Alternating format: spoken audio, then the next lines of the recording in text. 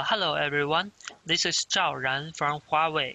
I'm glad to be here to make this presentation about cloud-native edge computing and AI in 5G MEC. This work is completed by our team. The team members are Zane, Zhang Qi, Cao Jun, Zheng Guang, and Kevin. Here is the agenda of this presentation. First, I will introduce the cloud-native mobile edge computing and our proposed reference architecture. Then I will talk about the cross-carrier MEC interconnection based on cloud-native edge computing. Next, I will map our reference implement to the architecture standard of 3GPP SA6. And last, an application of Edge AI on cloud-native 5G MEC will be introduced.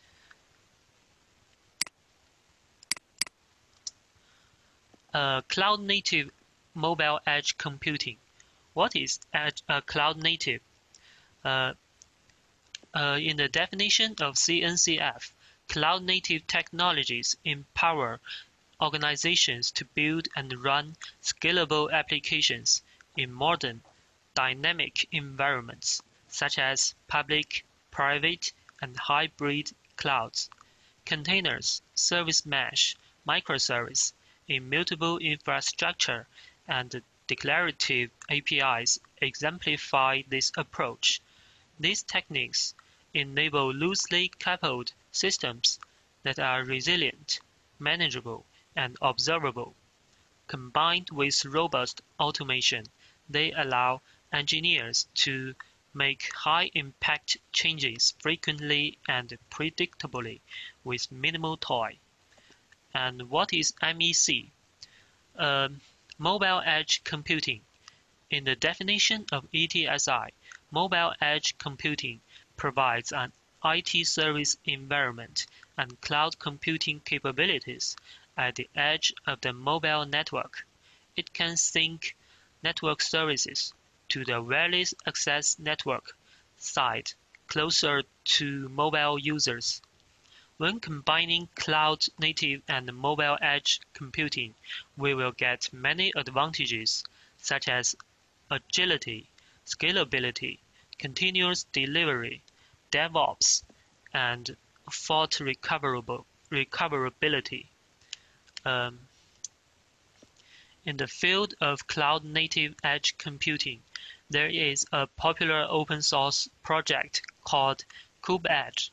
KubeEdge is an open-source system built upon Kubernetes for extending native containerized application orchestration capabilities to hosts at edge. It is proposed to CNCF by Huawei.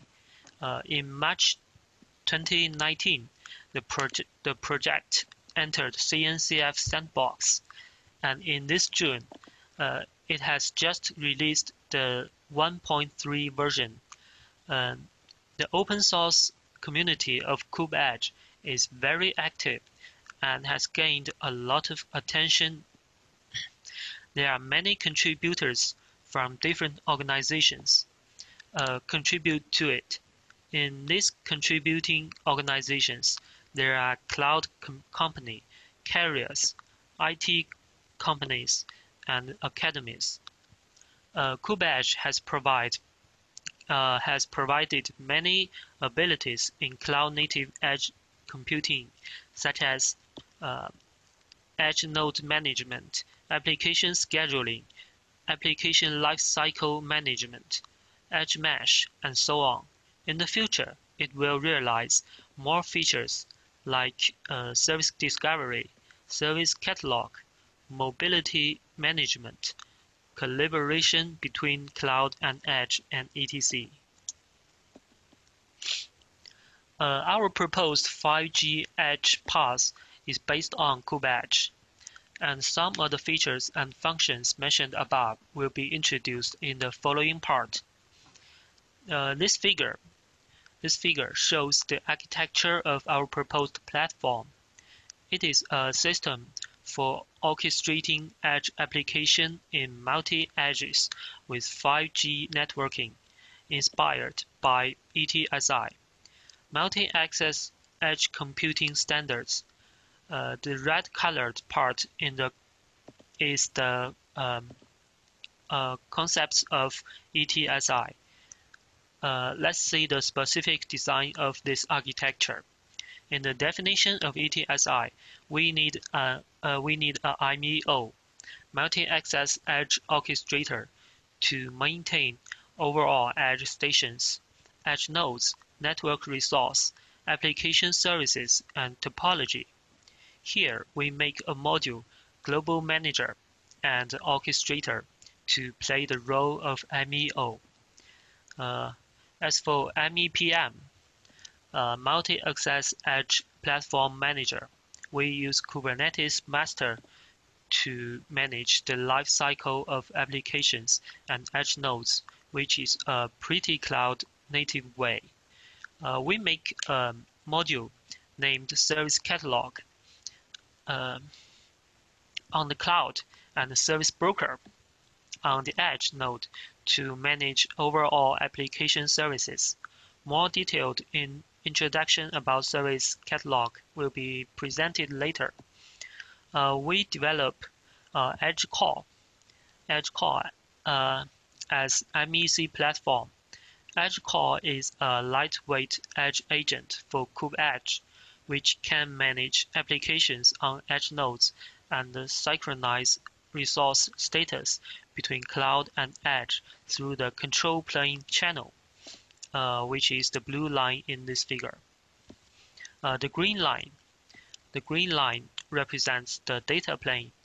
The traffic from user applications, or this from user applications, is routed by the gateway to the service containers through the cluster network. One of the problems that 5G MEC will meet is the traffic routing across site, from edge to edge and from edge to cloud.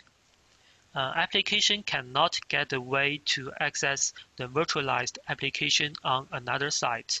Edge Mesh is introduced to solve this problem. Edge Mesh uses sidecar mode to hijack the local application traffic. To solve this problem, Edge Mesh can use sidecar to achieve unified traffic routing. Edge Mesh can provide highly integrated service discovery and communication between cloud and edge. With the help of Edge Mesh, the service visitors do not need to know the specific location of the service being accessed. The service may be on the cloud or may be on another edge. The whole process of information traffic is all completed by Edge Mesh and the cooperative virtual network. By using Edge Mesh, the system can get the ability of governance for routing, limiting, and fusing across the entire link of service communication. Another problem of MEC is service management. We introduced the Service Catalog to solve this problem, and it can provide, we call it Backend as a Service.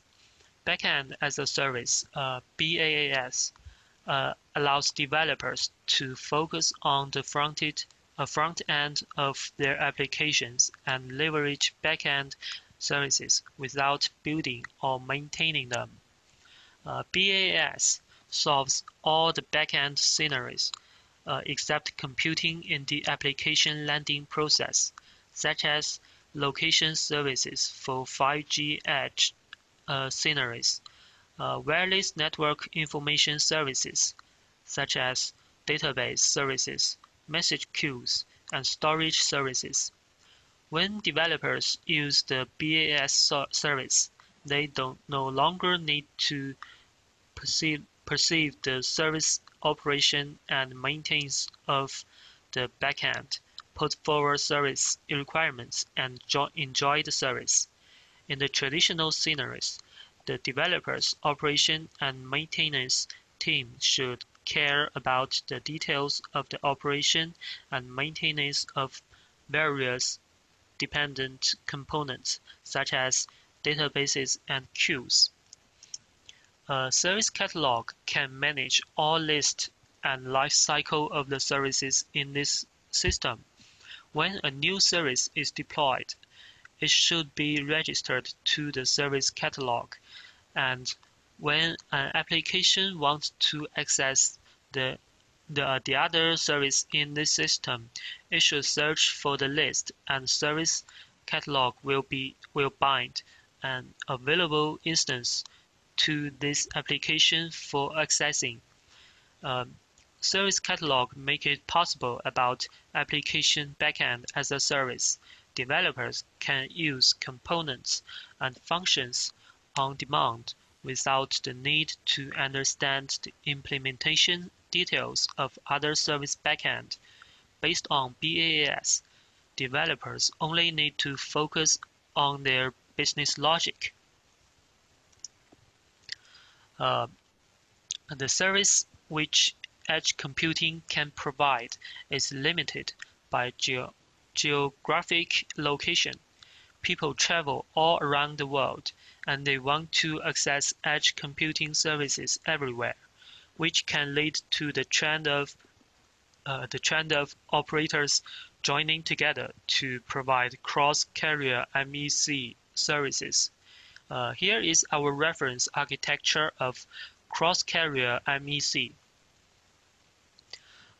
We proposed operator platform to the GSMA operator platform group, and the specific solution is still being discussed. Operator platform, we call it OP, is in the upper layer of the aforementioned system. OP will federate multiple operators' edge computing infrastructure to give application providers access to a global edge cloud to run innovative, distributed, and low-latency services through a set of common APIs.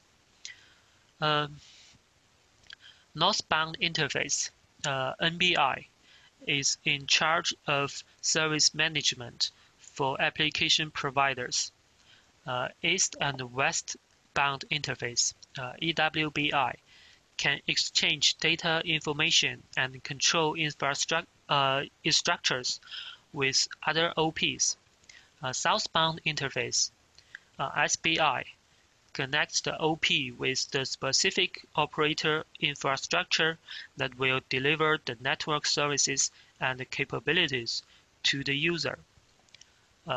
User Network Interface provides UNI provides user equipment with access to OP. This system with OP can provide application templates for developers, supporting global deployment between operators and cloud with different scheduling policy based on location, delay, and other conditions. For example, an application provider wants to deploy an application of game. The application can be divided into three components: data, game server, and cache. The three parts need different requirements for deployment. The requirement of data might be deployed on the cloud for global access. The requirement of game server might be deployed both on cloud and edge for global to provide service for users. The game server needs a scheduling policy of the minimal latency because of the delay sensitivity of the game, and in order to shorten the access delay of data, the part of cache needs to be deployed on the edge. NBI can provide the application templates for the providers to post the requirement of resources including computing resources such as CPU and memory, and so on, and the storage resources. The application provider can post his requirement of scheduling policy and other information of the deployment from OP via NBI as well.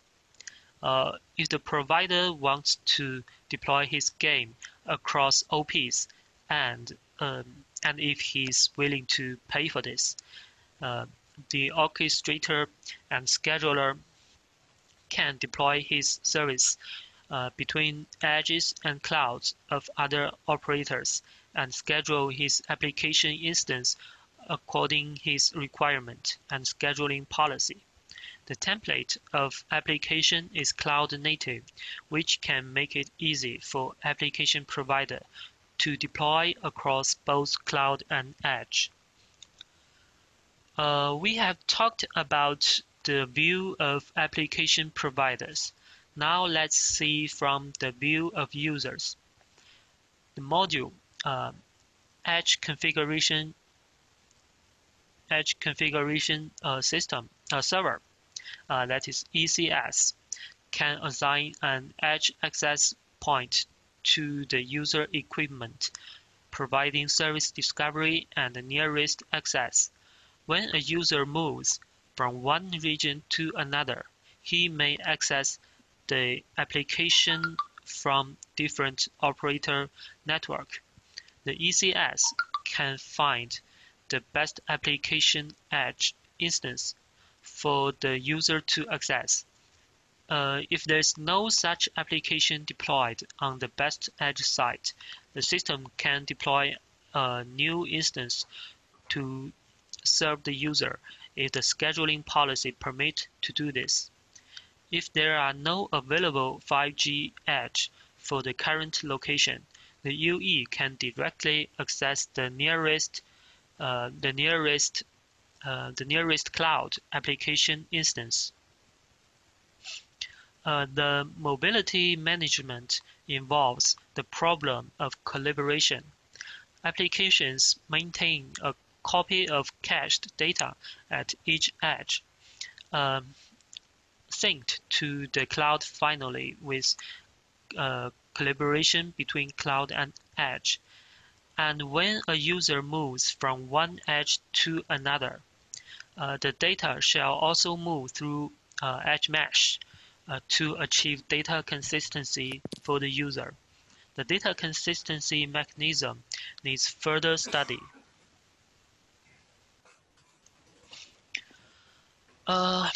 Some standardization organizations also have some work in this area, and many criteria are proposed.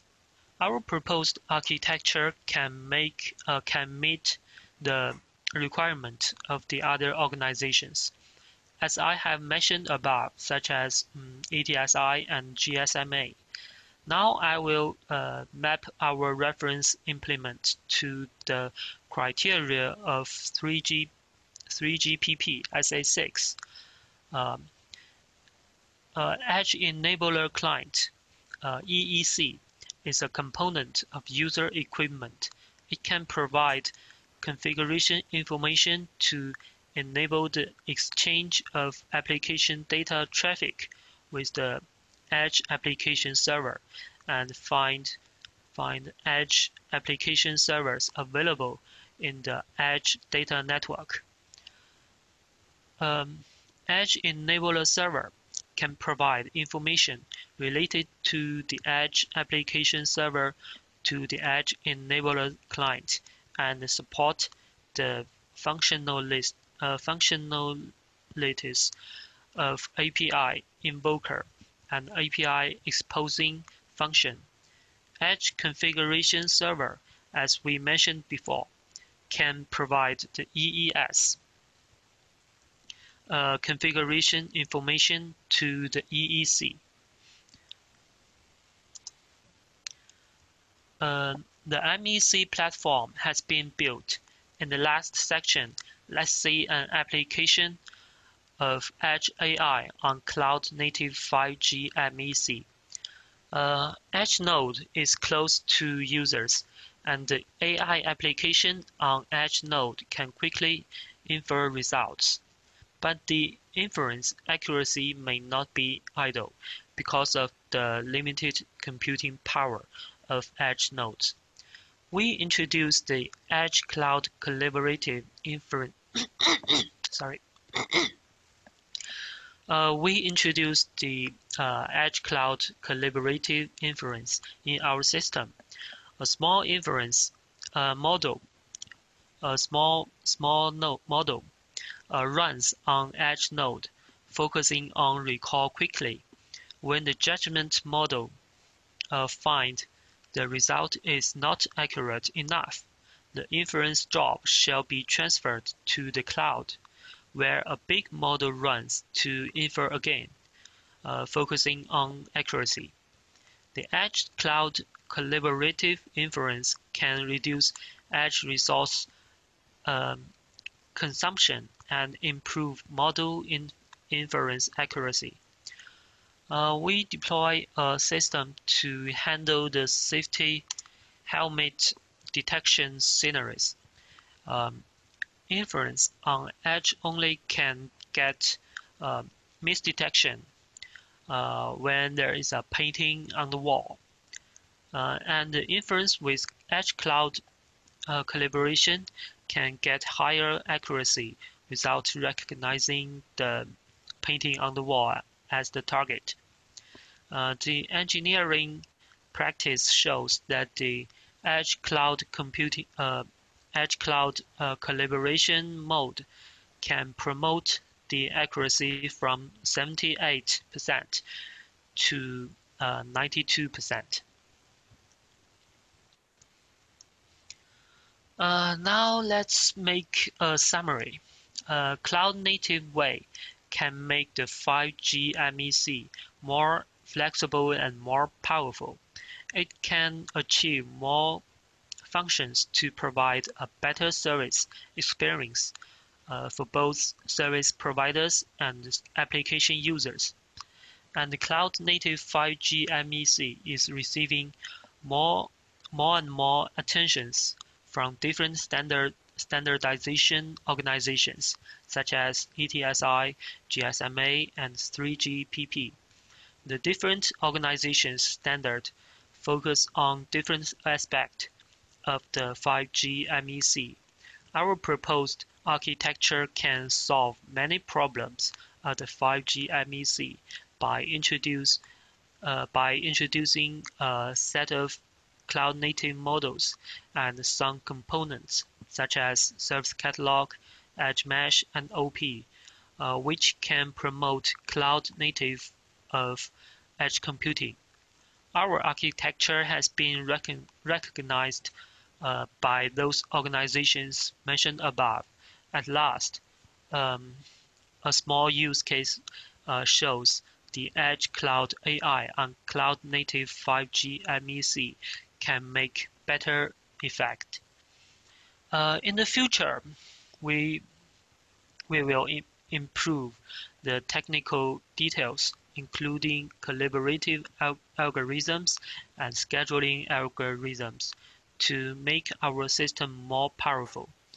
And the system will be practiced in more scenarios with more partners.